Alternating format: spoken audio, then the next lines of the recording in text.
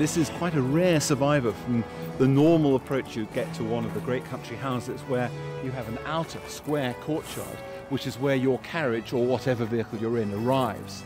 Your grooms or the grooms of the house relieve you of your horses. They go into the stable that forms one side of that square courtyard, and then you approach these beautiful ornamental iron gates embellished in gold, and it's through these you come into the inner square courtyard. And from here we look on to the house. So there is this lovely sense of acceleration as you come towards an important man's home. One of the public state rooms. This is the dining room. I think we call it the brown room here because it's panelled in dark brown wood.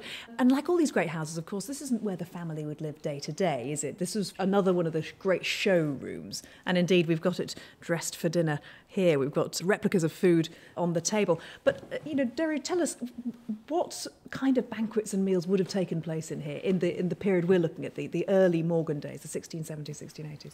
As you say, this is a room that would have been used for formal entertaining. If the lord of the manor had been in residence by himself or just maybe a couple of people in the house, it wouldn't have been unusual in that period for people to have taken their meals in their bedroom. But for formal entertaining, this is the room that would have been used for that kind of occasion. Some of these foods that have been set up on the table are pretty spectacular, because that was what you would want to do. It was a piece of domestic theatre.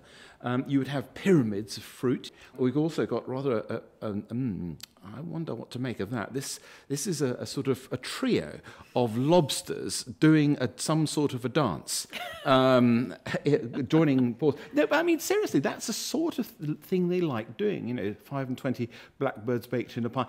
The theatre of the unexpected, of the tasty, the Heston Blumenthal. I was going to say, Heston Blumenthal would have been very at home in Baroque kitchens, would he not? That's exactly what it was all about.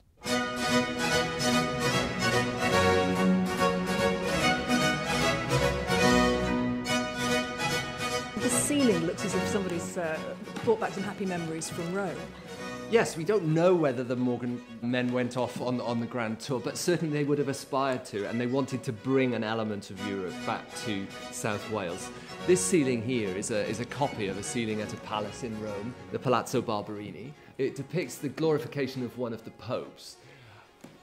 Since we've been open under the National Trust, we've put in a daybed in this room because really, to look at it without cricking your neck, the best way to do it is to lie down, come over here and lie down and just get a sense of this ceiling. All right, well, I'm giving you a few hours, Lars.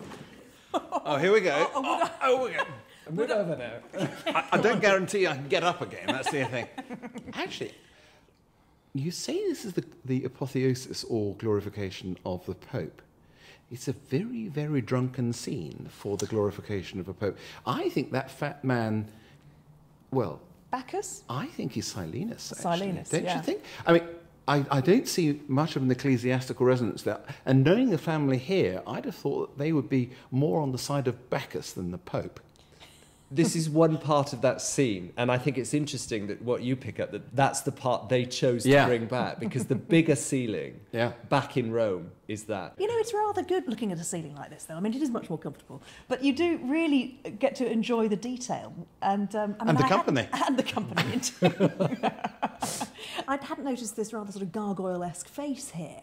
Either end, one either end, at the end of the oval. And actually, looking at it from here, you'd never get that standing up and sort of cricking your neck. No. I have to say, though, for those who want to be a little bit more sedate, there is a mirror table you can use.